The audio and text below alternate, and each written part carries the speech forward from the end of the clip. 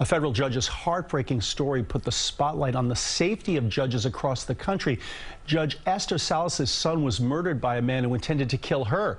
CBS 2's Sloan reports on her determination to make sure others don't have to live in fear. We are so very proud to be Daniel's parents. Thank you, honey. We love you. She's been fighting for 2 years to make sure no other family ever goes through the pain she and her husband have endured.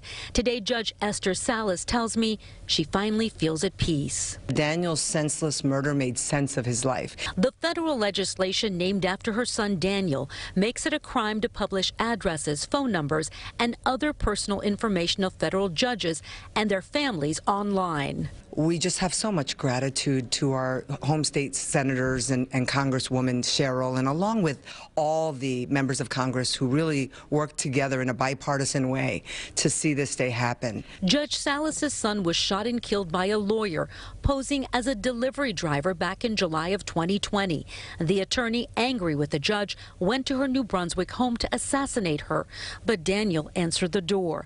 Salas' husband, Mark, was also critically wounded, but recovered. To see him and to lose him that day was a pain that I don't think I thought I could overcome. She was targeted for being a woman on the bench, and specifically one of only 2 Latina judges on the District Court of New Jersey.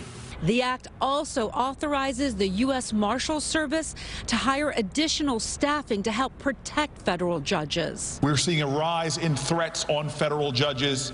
This will make the judiciary safer. My son didn't sacrifice his life so we would squander ours. I will never forget my son.